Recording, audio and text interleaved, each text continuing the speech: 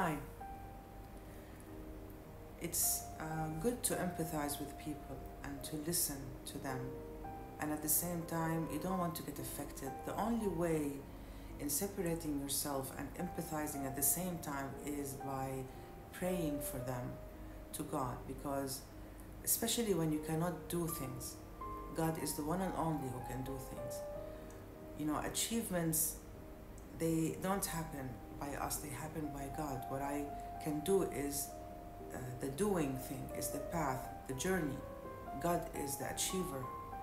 So when I have this knowledge, this understanding within me, then I will be balanced, because when you are too attached to your goal, they will not happen. They will happen in a very hard way. But when you know that God is the one and only who's achieving, then you will have this balance within your body. The vibrations that you're sending to the air is balanced.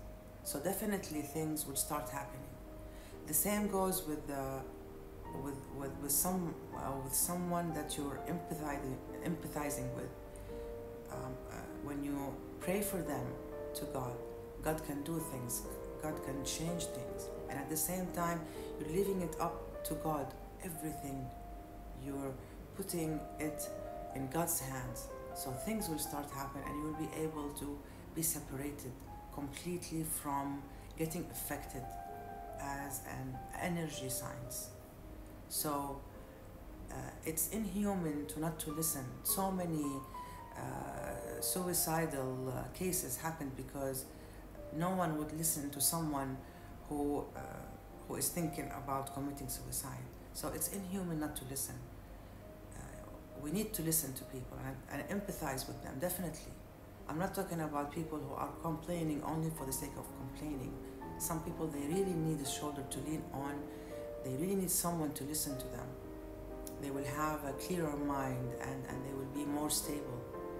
So for me, not to get hurt is praying for them to God and asking God to do something to help them. And this way, this is the only way that I found that you can separate yourself from getting affected with the incidents that they are happening in their lives, and you will stay human. Bye.